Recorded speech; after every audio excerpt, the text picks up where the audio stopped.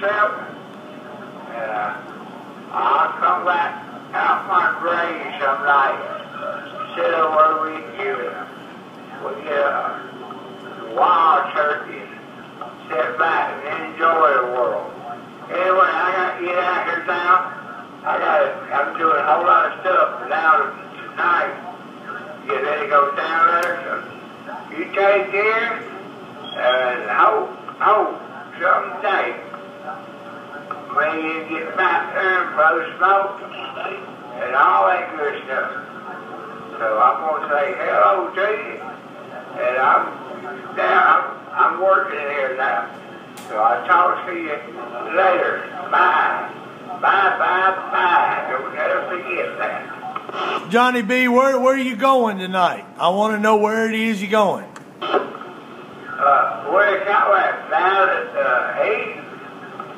the hospital way down there, you know. Down at 8, I think, that's the name of it. The hospital is down there. It's the same name that hospital is down there. All right, Baptist East down there on Walnut Grove.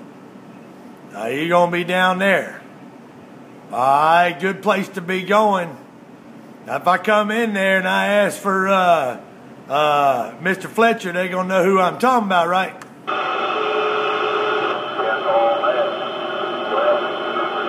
Well, they should. They should. I don't know why not.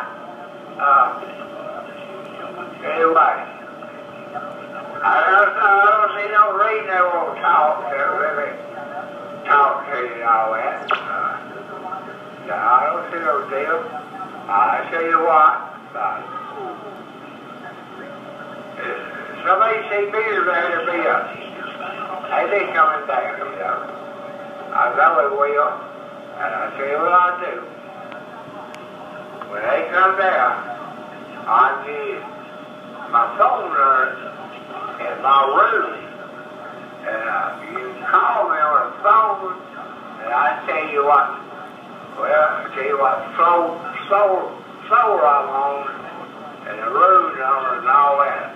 Because somebody see me here, they're going to call me up, come down there, or something like that. But I just got a call from my old CB. Heart man called me. Man, I got him talk to get back on the CB. I tell him, better get down there and enjoy it. So, I always talk to Mark, man, and the whole thing CB is way back, man. All right, let me get it. I got to do some work out. Yeah, whoever come down there, go in and CB it. I can tell them in my room, my hotline phone call. That way you call me, get aboard. All right, Johnny, no doubt. Well, listen, if I come down there, you ain't going to have that duck-plucking pistol with you, are you? Well, there's no need of them laying up here like that. No. It ain't going to be that way right now. Later on, I said, you know, I might get feeling better and all that and have a make no, you come down there, ain't gonna be nothing saying. Sure, I ain't gonna shoot nobody. Nothing like that. It's something I've never thought in my lifetime cancer would get me. I went to a doctor about a year ago.